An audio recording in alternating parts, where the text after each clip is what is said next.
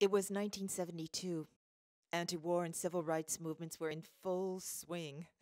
Young people were everywhere, changing the world. And women's lib was changing the lives of women all over the country. There's a place, an island north of Seattle. Hard to get to. There's a bay up there, too shallow for ships to pass through. Useless. I know if I make it there, I'll be safe. There's a Led Zeppelin concert Tommy wants to see tonight in Portland, but if he gets caught, he'll get suspended. I told him I'd ask you how to do it.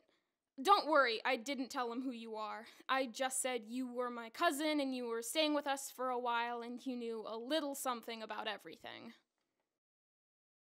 I was young and everything was possible. There wasn't anything we couldn't do. For me, it all happened on an island, north of Seattle. Useless Bay. We weren't afraid. It didn't turn out the way we imagined it, but we changed everything.